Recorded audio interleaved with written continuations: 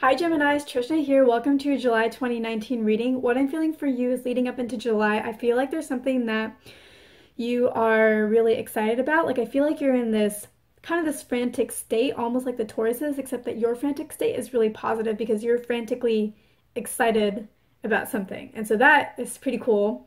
And whatever this thing is, it could really be anything. Whatever it is that you're excited about, it could be anything. It doesn't have to be big. It doesn't have to be like you got promoted or something and you're excited about that. It could be something small. And I think for most of you, it will actually be something that seems really small, but you're just really excited about it. Like maybe you have plans to go to Six Flags, a theme park, for the day, and you're just really excited about that. Maybe it represents summer or just a good time to you. There's like a distinct feeling that whatever you're excited about is causing. Maybe you're gonna see somebody that you haven't seen in 10 years and you're excited to grab dinner with them. That's really exciting. Maybe you're gonna see somebody that you see often enough. Maybe you see them once a month and you're just really excited to see them again. And again, there's a distinct feeling that comes with whatever this is, and that's what makes you feel excited. You know how Christmas has a feeling? You just feel Christmas. It feels nice and happy and cheerful and warm, even though it's cold outside. And, it's just holiday good cheer. There's a distinct feeling that is associated with whatever you're excited about, and that's why you're excited. And if you're meeting somebody, you may be meeting somebody that you're very well connected to, like you feel a strong connection to, or they're very special to you. So that's exciting too, but there's also still that distinct feeling that feels really good, feels really nice. And in July, I feel like you may already have a few parties lined up, or you're gonna be going to some parties. July is a continuation, like you're in this fun, happy celebration mode already, and I feel like in July, it's just going to be more of that. This is kind of your time. I know your birthday was like like May to June, but now that we're in July, it's really more Cancer Leo season, but still it feels like this is your time. Like this is even more exciting than it was around your birthday time. So that's also really positive. In terms of the challenges, so I feel like there is going to be a little bit of a challenge. It's going to be at the very beginning of July, and it's really not going to last long, so it's not a big deal, but you guys are feeling really, really happy. But some of you may be slightly overinflating your happiness, just slightly. So a lot of things work on a frequency. There's, or like a spectrum. There's a color spectrum, there's the light spectrum, there's radio frequencies, and energy, emotions all also work on a frequency as well. So, let's take the radio frequency, for example.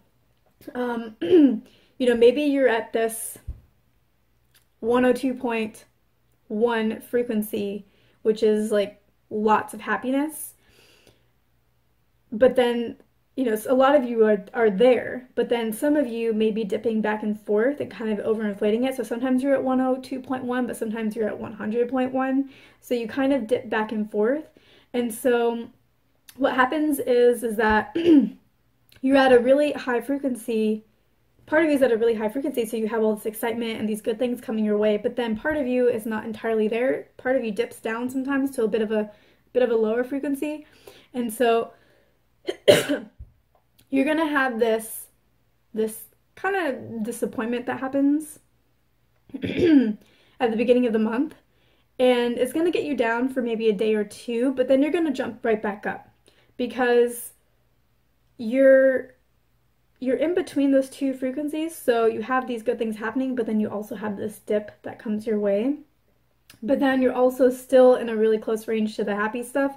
So it doesn't take you much to pull yourself out of it and stay in the happy frequency.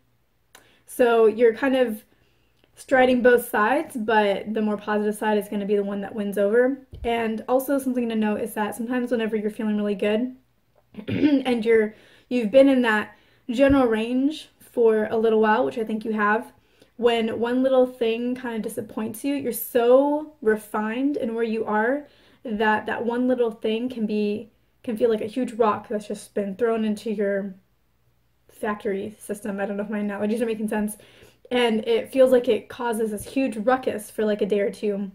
Even though it's really minor, it's just that you're so used to feeling being right here and feeling so good that even the littlest thing can kind of be like, whoa, like you're not used to handling that anymore. You've been living life in a different area, different energetic frequency. And so when something from the opposite side jumps in, you're just like, what is this? So that's all to say that yes, you are going to have a little bit of a challenge, so like the first 2 days of the month probably. It's not really going to last long. You're going to be flying high the rest of the month, and you're going to be going to parties, and you're going to be having this awesome feeling about whatever it is that you're excited about, and things are just going to be really nice. This is your month. Enjoy it. And yeah, and sorry if my like radio frequency numbers don't really make sense from, you know, like a science or whatever perspective, like high and low, but it's been a little while since I've been in school. Anyways, I hope that this video was helpful. I hope you enjoyed it. I hope I earned your like and your subscribe, and I will see you in my next video.